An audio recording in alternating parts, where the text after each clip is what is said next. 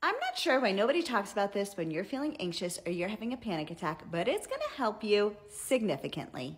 Maybe because it's just too easy. Now, you're probably wondering why I was rubbing my lips right over here, but it's gonna help you when you're starting to feel anxious. So what happens is when you're feeling anxious or you're having a panic attack, your sympathetic nervous system starts to turn on, which is your fight or flight. And you've gotta find a way to activate your parasympathetic nervous system, which is what's going to help calm you down. Now, if content like this is helpful, definitely make sure you like and follow because my entire page here is set up to help you live your best life. And then make sure you share this video for when you need it.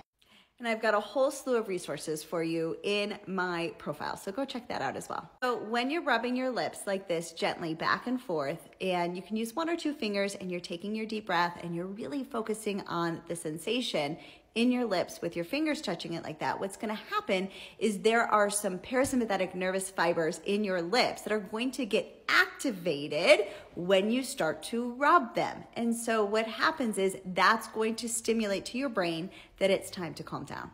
Now, I'm a little bit of a germaphobe, so definitely make sure that your hands are clean.